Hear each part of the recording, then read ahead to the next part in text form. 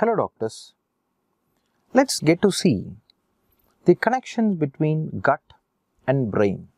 It might appear absurd and silly at the very superficial level because brain is somewhere, gut is somewhere, there is no direct anatomical connections, but still how does these two structures are very interconnected and how are we bringing these completely different anatomically located structures into one axis? But yes, it is happening. So how does this works out, guys? What is gut-brain axis? Now, even though they are anatomically very distinct, brain is located in cranial cavity, gut is located in abdomen. Apart from vagus nerve, there is no direct anatomical touch between brain and gut, but still there are plenty and plenty of mechanisms with which brain can influence gut, gut can influence brain. So what is this word, guys? What is this word gut? Gut refers essentially to intestines, alright? Essentially to intestines. It also to very little extent involves other structures of GIT like stomach and esophagus. But in a very colloquial manner, the word gut refers to intestines.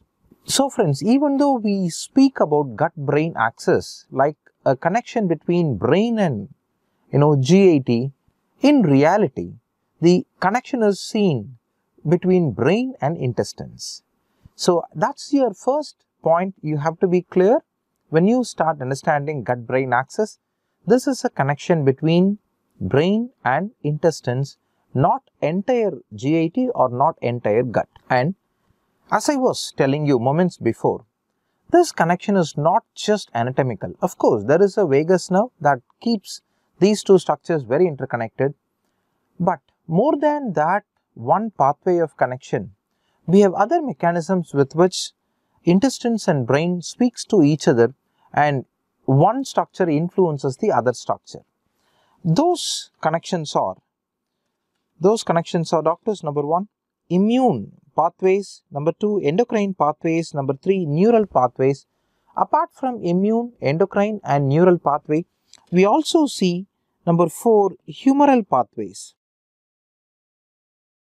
Humoral pathways, which refers to blood structures or blood products mediated connections. Humoral pathway, there are 4 kinds of mechanisms with which brain and intestines communicate with each other. And this is a bidirectional communication, guys, and that's something I want you to be very clear with.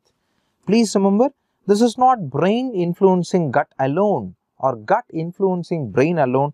This is a reciprocal connection. This is a bidirectional connection, which means brain could able to influence intestinal functions, whereas intestine could able to influence neural function. So it is a bidirectional connections. Remember that. Now, as I was telling you, the connections are not just anatomical. We are going to see neural connections. There are hormonal connections, humoral connections and immune connections. Numeral, like when it comes to neural functions, it's pretty straightforward.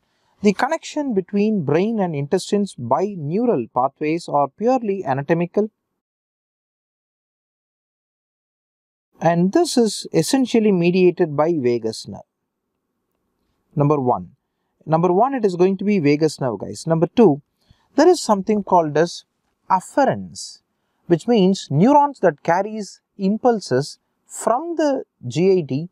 It carries these impulses to the spinal cord and via spinal cord it goes to brain. This is called as sensory afferents. Only through that kind of sensory afferents we could able to perceive sensations from intestines and stomach. To give you a very common example which many of you might have experienced by yourself, if we develop gastritis, in a colloquial way we can call it as ulcer, we do have the sensation of pain, right? We could able to sense a strong painful stimuli from the stomach. So we experience that pain whenever we develop ulcer. So how does this pain develop from a structure of GIT goes to your sensory cortex? It's because of sensory afferents, guys. So the first anatomical connection between gut and brain is going to be vagus nerve. The second anatomical connection is mediated by our sensory afferent.